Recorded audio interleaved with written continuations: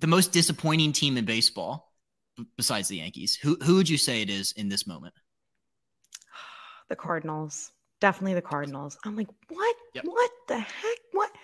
I had them at the top. Like I was like, oh yeah, like first or second, easy in the Central. And now I'm like, what the heck what are you guys doing?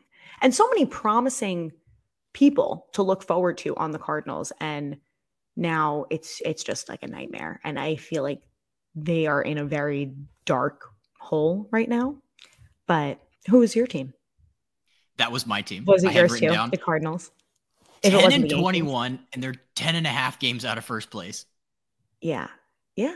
And the Central, no offense. I know this is where I'm not going to be a level-headed Yankee fan, but like, it's not the AL East. It's not one of the best divisions in Major League. What are you doing as being dead last? Like, I don't know. That's my most disappointing team. Pirates are eating their lunch. Yeah, I was looking at the Cardinals, just like checking out their baseball reference, because admittedly I haven't tuned in to see a lot of their games. Their starting rotation is the worst thing I've ever seen. Their ERA is 5 as a staff. Oh my God. And I'm just like, all right, well, they have Arenado and Goldschmidt. It's like Goldschmidt's hitting, but Arenado's striking out twice as much as he did last year. So horrible. Pirates are gonna win that division this year. Book it. Pirates are cruising. They might. I mean, I think that would be really cool if they did, honestly. Like, good for Pirates fans. They deserve it. Absolutely. Yeah. Who is your most surprising team in baseball? Ooh, surprising.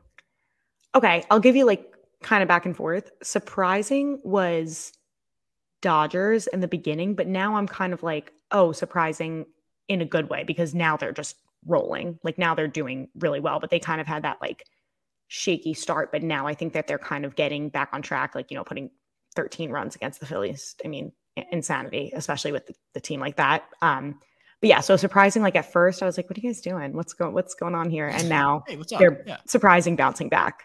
What about you? Mine is surprising in a good way. It's the Tampa Bay Rays. Yeah. Everybody knew that the Rays would be good. They've been to the playoffs, I feel like, every year for the last 5 years, but 13 wins in a row to start the season it's unheard of.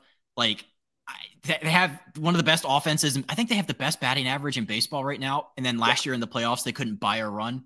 So It's like, to see this 180, and it just looks like they're having so much fun. And it really did come down to, I think, health and like, I don't know. They're playing loose, and their pitching they have a staff of Cy Youngs. And then there's people that come up from AAA like Taj Bradley. So yes.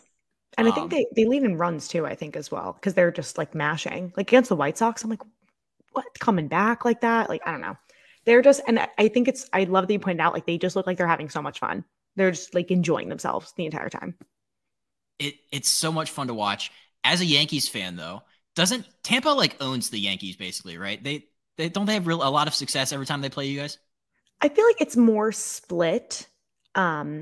But this year should be tough. I think last year it was definitely more Yankees geared, but in the past it's like, I think they have like 60-40 that way towards Tampa. It's a tough series whenever you guys play Tampa. I mean, it's a lot of fun to watch too.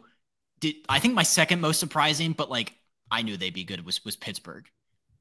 I was shocked. I was shocked at Pittsburgh. Yeah. I did not think they would be good. I was making jokes. I'm like, oh, poor Brian Reynolds. He's like locked to the poor Pittsburgh Pirates. They're holding him hostage. And now I'm like, oh, made the right decision. Good job, Brian Reynolds. There was a meme going around when he was like demanding or when they first offered him an extension. It was like the Atlanta Braves signing somebody for like 6 years and $100 million, and they're like, yes, absolutely. And it's like the Pirates trying to give that to Brian Reynolds, and he was like running away. It's so true, because he was literally going to the media going, I have asked to be traded. Yes, I have made it abundantly clear. I'm like, oh my gosh, jeez. It's all part of the negotiation. Yes. Do you think they lowballed him though? I don't think they did. It's $100 million, right? Yeah, I think it's a little over 100, but it's like 8 years or something too, which is awesome. Yes. I don't think they lowballed him. I think for that franchise, like for a team that never spends money and doesn't lock their players up, to have him be the guy. Yeah. Yeah. That checks out. Yeah, I agree. I saw a lot of people on Twitter saying like, oh, they totally lowballed him. Like, I completely disagree. Yeah. I mean, you're not going to give $200 million to Brian Reynolds. Like, he's a great outfit. I think the Yankees even tried to trade for him at some point. Yes, they did. Last trade deadline.